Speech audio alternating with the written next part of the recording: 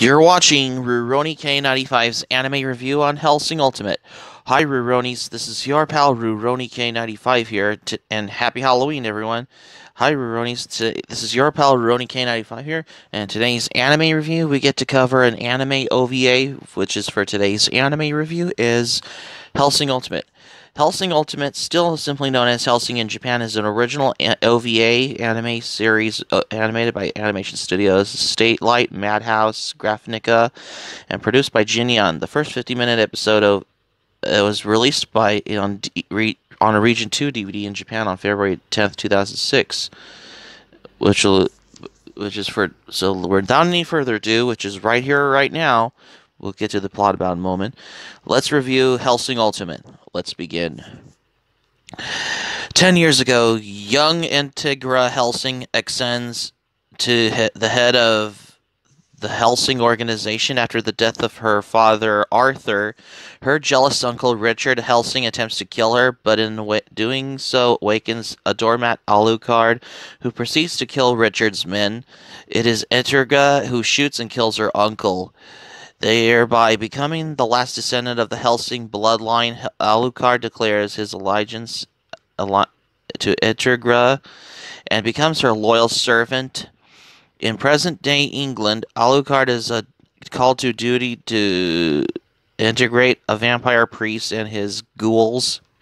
However, a policewoman named Ceres Victoria is gravely injured in the process, and upon giving her a choice to live or die, Alucard turns her into his vampire servant, you guessed it. Later on in a mission to hunt down a vampire in the town of Badrick in Northern Ireland, Alucard meets and fights Father Alexander Anderson for the first time. Alucard has a dream about his defeat in the hands of Abraham Van Helsing, who is from the story Dracula by Bram Stoker, while Sir Integra holds a roundtable conference to report her findings regarding the current wave of the vampire attacks. Vampire brothers Jan and Luke Valentine launch a covert sneak attack on the Hellsing compound with the help of a ghoul army outfitted with military gear and small arms. Almost all of the Hellsing soldiers are killed in the process, who are turned into ghouls before Alucard, Ceres, and Walter C. Dornez, who shows why he was known as the Angel of Death, are able to turn the tide. Jan reveals the name of the group responsible for the attack as Millennium. Integra hints to Walter that surviving Nazi officials could have been responsible for the attack as well. In a bid to increase manpower following the devastating attack on Hellsing headquarters, Walter recruits the mercenary group known as Wild Geese and integrates them into Hellsing's security forces. Integra receives information from Enrico Maxwell, the fanatical leader of the Iscariot, that confirms her suspicions of Millennium's origins. So she soon deploys Alucard, Ceres, and Pip Bernadette, leader of the Wild Geeses, to Rio de Janeiro, Brazil, to find whereabouts of the Millennium. Alucard and Ceres are attacked later by BOP units of the Brazilian military police after being declared in the public as international terrorists, as a ruse perpetrated by the Brazilian officials in exchange for immortality promised by the Millennium. After receiving orders from Insur Integra, Alucard massacres the BOPE officers and faces off against Millennium officer Tubbalcain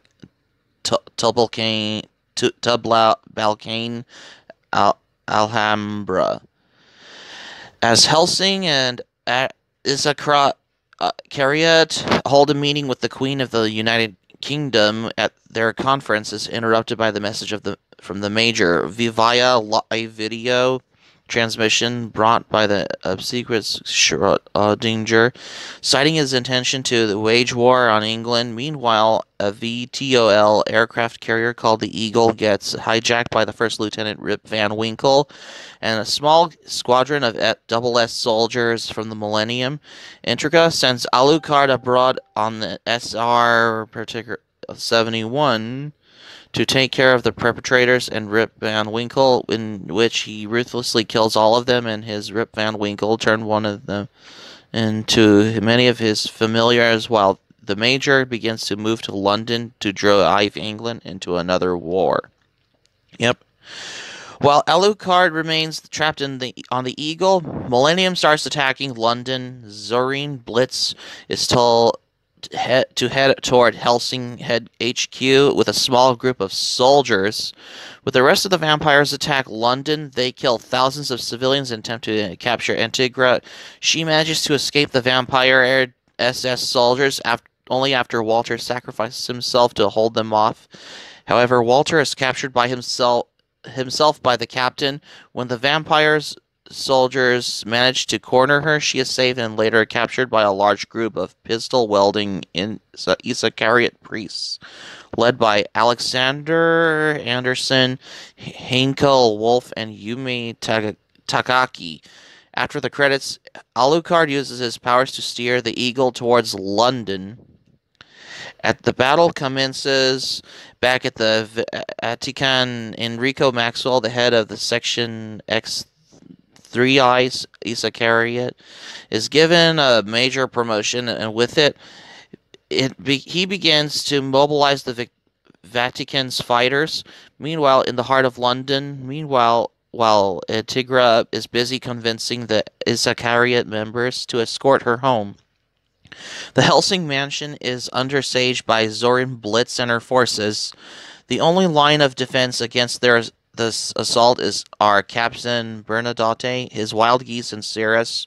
As the battle rages on, they must deal with the resilient vampire Nazi forces, as well as Zorin's mysterious power of illusion that destroys the geese from within. The quick thinking of Cirrus frees them from Zorin's grip, but the battle is not over. After an attempted stolen kiss, the group splits up. Cirrus in one direction and the geese in the other, but not before promising each other they'll come out alive. OVA 6 features a CD drama of Crossfire. While Cirrus is successfully overcoming Zorin's soldiers, Bernadotte and his forces are being slaughtered. Cirrus comes to their rescue and destroys most of the Zorin's forces. Zorin then delves deep into Sarah's memories, forcing her to relive her painful childhood as she watched as her parents murdered by gangsters and her mother's corpse being raped after Cirrus was shot by one of the robbers. While Cirrus is trapped in the illusion, Zorin hacks off her arm, stabs her through the back, cuts her eyes. Bernadotte tries to escape with the badly wounded Cirrus, but Zorin stabs him through the back. He kisses Cirrus in his agony, then tells her to bite him. Tearfully, she does so, healing most of his wounds except her left arm, which spews shadow matter. Cirrus destroys all of Zorin's forces, then attacks and kills Zorin. Cirrus then leaves the mansion and heads off to destroy the remaining vampires and ghouls in the city, as Vatican forces loom in the horizon as well. The Vatican forces led by Enrico Maxwell begin to attack the remaining Millennium forces along with the surviving citizens of London. Walter, now a vampire, joins forces with the Major. Alexander Anderson is enraged because he believes, Maxwell has become drunk with power and is abusing God's power. The armed priests led by Heinkel Wolf and Yumi Takaki come close to capturing Antigra, but Cirrus saves her. Alucard stands atop the Eagle as it floats down the Thames, now returns to London, joins the battle, encountering the two other trump cards, Anderson and the Captain. Antigra releases his control Art Resurrection to level 0. Alucard to summon millions of familiars to the battle. Enrico, Maxwell, and Anderson realizes that Alucard is in fact Count Dracula, or Vlad the Impaler. Yeah, you guessed it. Alucard's forces easily kill overwhelmed of all of the Isakarian Millennium forces, and Maxwell is killed shortly after, or what you Alucard meets up with Integra and Cirrus. Anderson and Alucard fight each other, but Alucard has the upper hand in remaining the priests coming to aid Anderson against Alucard. Anderson uses Helena's nail to become a monster against Alucard, sending him in his familiar place. Within the episode was released the first animated episode of the Dawn of a prequel to Hellsing. A dying Alucard envisions his past as Vlad the Impaler, recalling how he has raped as a child by the Ottoman Sultan. He envisions himself during his war against the Turks, stating the nights that praying to God is pointless unless you are willing to work for your prayer. Otherwise, it is just begging. He is shown being carried off to execution before being beheaded, drinks the blood of the battlefield and becomes a vampire. He is then awoken by the pleading of Ceres, who is trying in vain to help him against Priest Anderson of the Vatican. Alucard manages to rip Anderson's heart out and crushes it, removing Helena's nail. The priest hears the laughter of the children and saying a final amen before dying. Suddenly, Walter appears, crushing the remains of Anderson. Shocked at the newly vampire Walter, Integra and Cirrus question him. Walter kills Yumi and realizes that he now stands alone as the Angel of Death. Heinkel is shot by the captain and badly injured, but is spared. Alucard and Walter prepare to fight, while Integra and Cirrus are invited aboard as well on the Major Zeppelin to face him as the fight goes on. Walter is growing unstoppable to the vampirization predator, but Walter pierces Alucard's heart with a pipe, only for the body and to be revealed as a decoy. Alucard then appears from behind, punches Walter, the damage forcing his body and age to regress from the young boy from 60 years ago. Alucard reveals himself in the form of a girl he assumed during the war, calling Walter a child who has not changed in 60 years as well. Integra and Cirrus battle the remains of the Millennium aboard the Zeppelin until the captain intercepts them, with Cirrus staying to fight while Integra proceeds onward. Outside, Alucard begins to absorb the rivers of blood from the dead through the Major had planned on his moment to defeat him. Elsewhere, Cirrus struggle against the captain, who turns out to be a werewolf. You guessed it. Cirrus outmatched by the captain, but is eventually aided by the familiar Bernadette, who uses the silver tooth to slay the werewolf. Integra uses the Major, but shields aids her attack, which leaves them to both to witness Alucard's defeat. Sean Rogdinger allow his body to, while the Major explains that his power are omnipresent as long as he is self-aware. But he is alive, but the millions live within the rivers of blood, flowing to Alucard negate awareness existence as well. The negation spreads to Alucard, which forces him to disappear.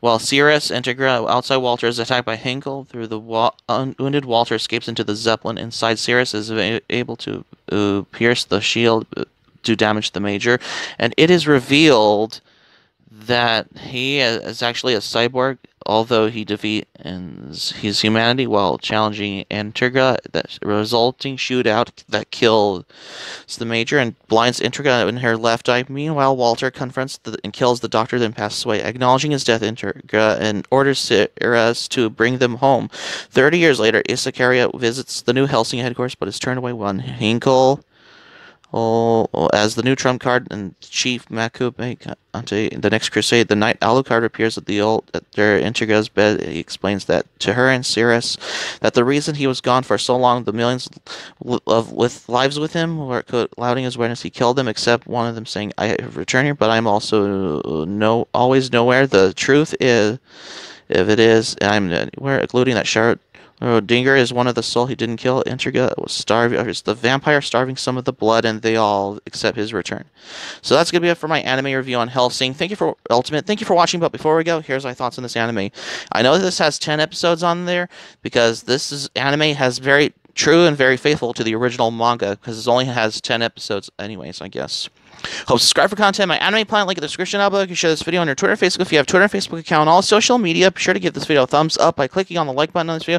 Feel free to leave in the comments in the comment section below on this video. Be sure to subscribe to my channel, RoniK95. Feel free to join my channel, especially new to my channel. Hit the notifications bell button as well. And be sure keep it otaku for this anime review. And got another one coming up here. Stay tuned for my next anime review. We're going to review another 80s anime that is introduced as Voltron with my anime review on Beast King Go Lion. Stay tuned for my next anime review on Beast King Go Lion, because you won't want to miss another anime review, and happy Halloween!